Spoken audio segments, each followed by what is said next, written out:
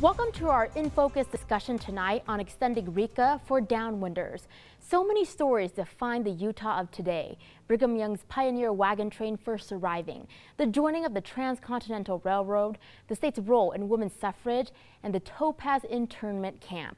Another story is the dawn of the nuclear age. Uranium mining and atomic testing took place across the Southwest, and the effects of those experiments and actions are still lingering today. Joining us to talk about the people affected by nuclear testing and mining are Mary Dixon, a downwinder and advocate, and Kel Weston, author, teacher, and son of a downwinder.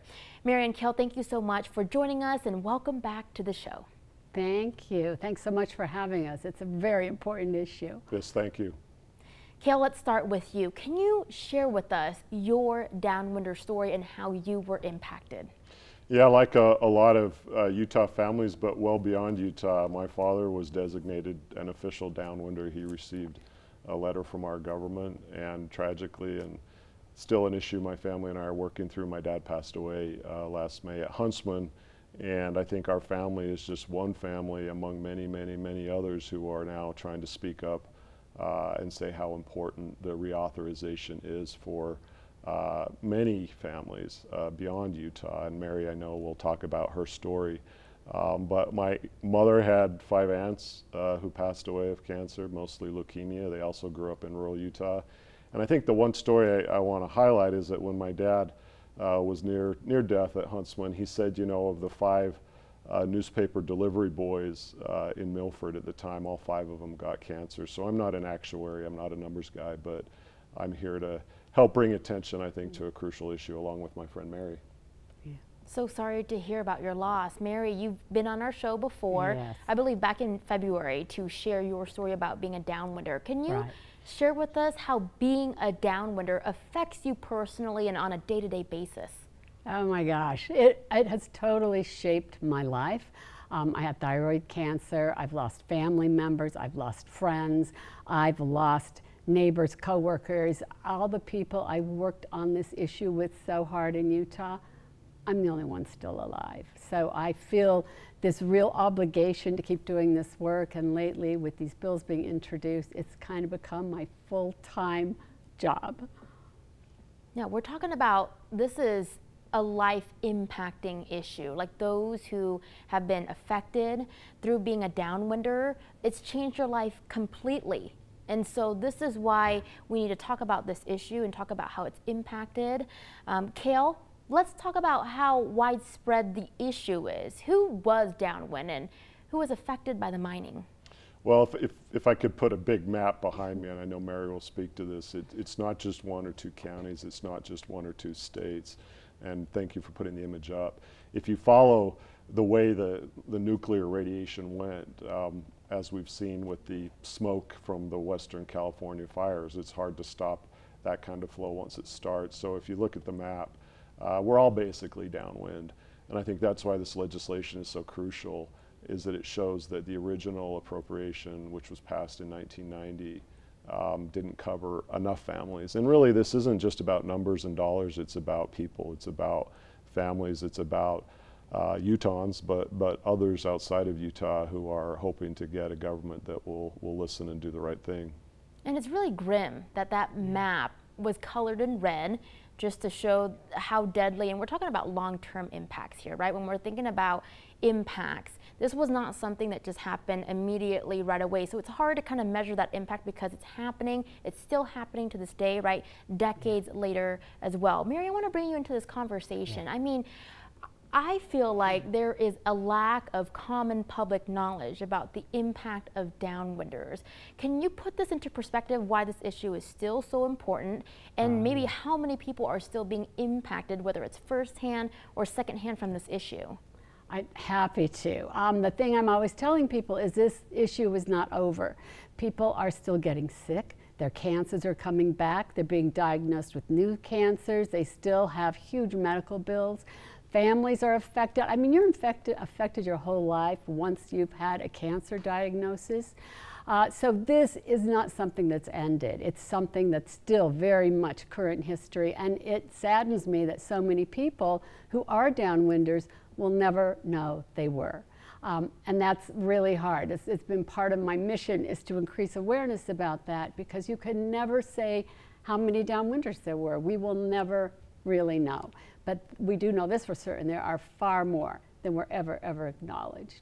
Yeah, because that impact, and like we saw in that map, it was so widespread across the country. So something that I'm learning as well is that there are individuals who may have suffered from these long-term impacts and never had that answer, never had that explanation, never had that closure as to why. Why am I suffering from these effects? And that is devastating. Also on that data collection part, we'll always have those underrepresented numbers. Okay, we're just touching the surface here. Mary and Kel, hold that thought. We do have to take a quick commercial break, but when we return, we'll resume our In Focus discussion on extending RECA for downwinders.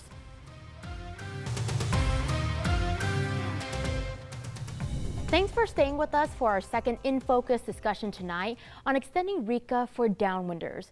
We're back with Mary Dixon, who is a downwinder herself, and Kel Weston, who is the son of a downwinder.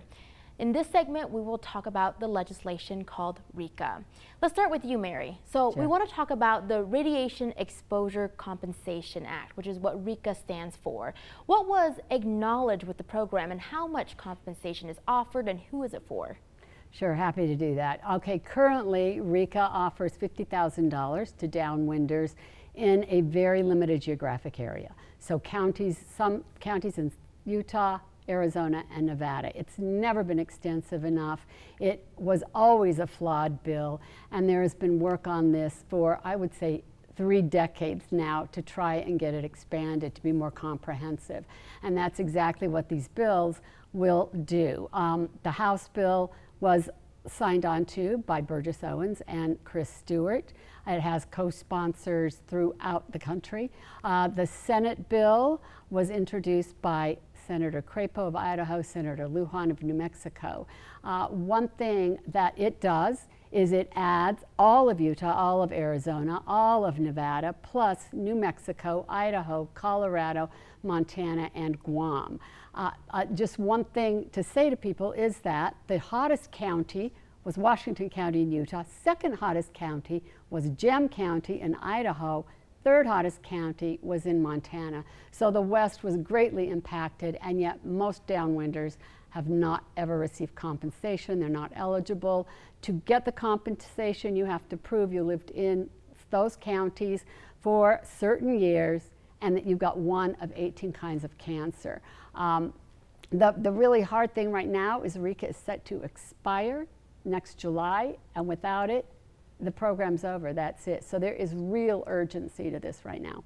So Mary gave us a recap of the original legislation and a preview of the new proposed legislation, which we will dive into a little bit more in our third segment. So Kale, I want to go back to that original legislation that Mary was talking about, right? So $50,000 for each person who is identified as a downwinder. In your opinion, do you feel like that is enough compensation? Are the benchmarks for qualifying in a good spot?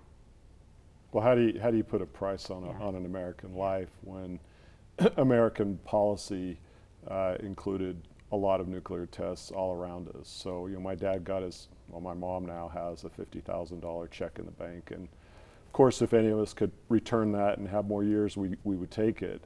So I don't think it's about dollars and cents as much as a right and a wrong. You know, I believe that governing, and as someone who represented our federal government in the State Department for almost 11 years in 2 war zones, 7 of those years in Iraq and Afghanistan, a lot of this boils down to what's the right thing to do. And as Mary said, there's urgency here. So whether it's $50,000 or $150,000, I can tell you my dad's Huntsman's bill luckily was covered, but it's a heck of a lot more than $150,000. So I just think our government's trying to find its conscience on this issue, and I hope that every member of the Utah congressional delegation finds their conscience and stands up and does the right thing. One final point, the Defense Department budget, and I spent a lot of time overseas working closely with our military, especially the Marine Corps. Our Defense Department budget this year is $700 billion. One aircraft carrier, the new fancy model, is about a $13 billion price tag. So far, 38,000 families, including my own, have been given about $2.5 billion. 2.4 actually, so it's less than that.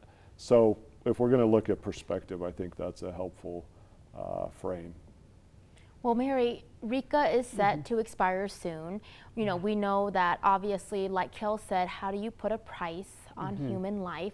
But what are some other benefits that might come with extending this legislation? Like, I'm thinking about outreach, right? I'm thinking about all those individuals, like you said earlier, who may not even know that this is a possibility for all the long-term symptoms that they're going through. Can you think of other benefits that, other than the monetary compensation that would come from extending RECA? Sure, and it's really never been about the money. As Cale said, no amount of money is going to bring my sister back. It's not going to bring my friends back. So it's not about the money. It's an acknowledgement from our government that we were harmed by our government, knowingly harmed. They knew where that fallout went. They knew people were getting sick, and they did it anyway. So to me, that's one of the huge benefits of this. And it will also mean that all these people who have suffered in other Western states will now have some recourse. It also adds uranium miners who worked post-1971. They're currently not covered. Many of them are on native lands. They are having a very hard time financially. It will make a big difference from them that way. It also adds medical coverage, which is huge. But again, Rosie, the most important thing is that they are righting what was a horrible wrong. This is a huge scar on our national history. Yeah, very much so. Cale, what do you think needs to be done on a maybe logistical view to get more people to be aware, to be knowledgeable about downwinders? So we talked about outreach. How do we execute that outreach? Well, I think that, you know, for all of us who have been touched by the tragedy of downwinders, we're doing our part to get stories. Again, these are human stories. It's not a data chart. It's not even just a map. It's the people who lived below those maps over many decades.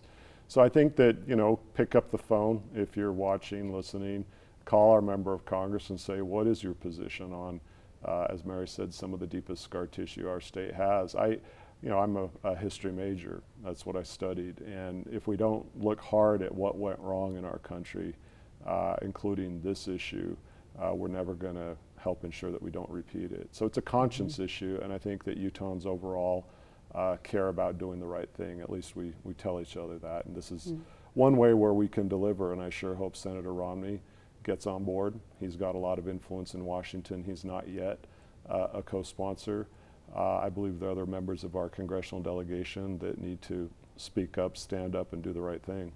And if they don't, we need to ask them two-word question: why not? Mary and Cale, stay with us. We're going to talk about the proposed bills and what they would do. We'll dive even deeper into those in our last segment. Stay with us. We will be right back.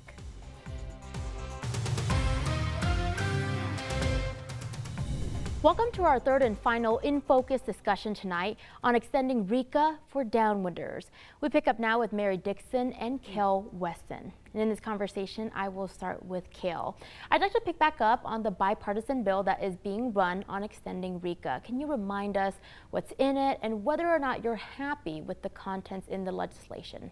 You know what, I am. I'm a proud Democrat in Utah, which is sometimes a hard place to be politically, but there are a lot of Democrats, in fact more Democrats, who are co-sponsoring this legislation. So when something as important as nuclear testing that affects so many families, this ought to be a non-controversial position that our politicians take. So I think that the bipartisan legislation is actually strong, and because of that has support across the aisle. I think that we talked earlier about, well, how much is this going to cost? And I would just urge all of us, if a politician leads off with the price tag is too high, to remind ourselves, you're asking families to somehow think that, you know, the life that they've lost is negotiable based on dollars and cents. And again, our ability to do the right thing with our huge economy and our huge budget is there. But I do like that a Democrat from Oregon is co-sponsoring, a Democrat from Pennsylvania is co-sponsoring, a Democrat, you know, from New Mexico, and I sure hope all of our Republicans in Utah do the same thing. It's the right thing to do. Mary, you might want to talk a bit about the specifics, but there's another piece of legislation that Senator Mike Lee has put forward, and I think he's footnoting and fudging the issue, but I'll defer to Mary on that. Yeah, Mary, let's bring you in. Can you talk a little Sure. bit more about the contents of the bill? Sure, sure. Like I said, it's $150,000 across the board for claimants. And if you are a downwinder or a uranium mine worker who already applied, will be due that extra money to get you up to $150,000. Spouses, children of people who have died may also file on that behalf. But I just think it's so incredibly important that Utah's delegation sponsors, or at least co-signs onto this legislation, because I'll tell you, it breaks my heart that our senators have not. I look at Senator Crapo and Senator Lujan, and I thank them for caring about me in Utah. I just want them to have the chance to do the right thing. I really think it's absolutely vital that our entire delegation backs this. There's really no reason not to. Mary, tell us a little bit more about Senator Louie. Well, okay, he has introduced a bill. It is far pared down from the bill that all downwinders, uranium miners, and advocates are backing. That bill only includes counties in Utah and New Mexico. It's for less money. It also makes the timeline only 10 years instead of the 19 years that the Crapo and Lujan bill does. So I mean, we are glad he's saying something on behalf of downwinders, but his bill does not go far enough. It does not do what the other bill that downwinders and others have worked on with these senators for so long does. And Cale and Mary, either one of you can take this question, but Cale earlier talked about the legislation that Senator Lee is sponsoring, so it's not companion legislation. No. It's something else. When there's a very strong bill that's got strong bipartisan support already, what's the incentive to mix up the issue? And I think Mary highlighted where those differences are not minor, they're significant. So in the ideal world, you know, have us back 2 months from now and we'll be able to say that our entire congressional delegation has done the right thing. That's where we want this issue to go. We don't want to be pointing out where things are lacking, and being in government's a hard job, but for me this is an issue that would bring us together as a state at a time when so many other issues divide us. So Cale, Mary did talk about the timeline a little bit. I want to ask you a little bit more about the timeline. What happens if they don't pass, these bills don't pass by the end of the year? Go ahead, Cale. A lot of families are going to be hurting a lot more than they already are. And Mary herself is a downwinder. I hope you'll do a close-up on her scar. We've talked a lot about metaphorical scar tissue as a country and a nation that should care about our citizenry, even decades after hundreds and over 1,000 tests were done, most of which were sold as safe, and they were not.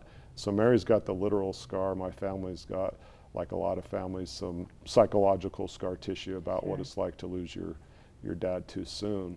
So I think we as Utahns need to just get over our apathy. If you've never heard about this issue, learn about it, tell your kids about it, and then call Senator Romney first, I would argue.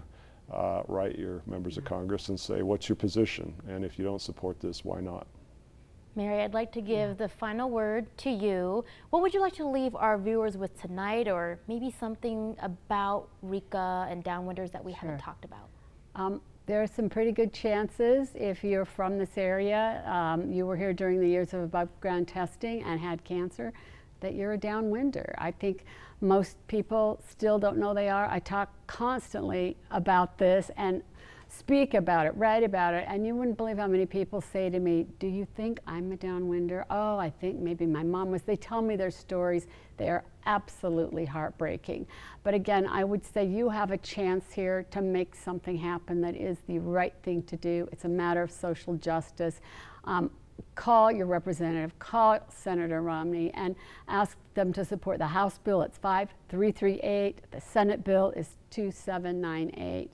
Because I always quote a woman who wrote a book called Half-Lives and Half-Truths. She said nuclear testing did not prevent nuclear war. It was a nuclear war. And I'm telling you, Rosie, we are the casualties. Yeah, thank you so much for sharing your personal stories, and I know it's something that is near and dear to your heart, and we appreciate your efforts. You've been hearing from downwinder and activist Mary Dixon, and author and child of a downwinder, Cale Weston. Thank you both so much for coming down tonight to have this conversation with us. Thank you, Rosie, thank you. Thank you, and this means a lot to have 30 minutes or so to talk about an important issue. Yeah. And for all you at home, don't forget, we'd love to hear from you about the show. We invite you to join our Facebook group by searching for ABC4 In Focus, or you can send us an email, infocus@abc4.com.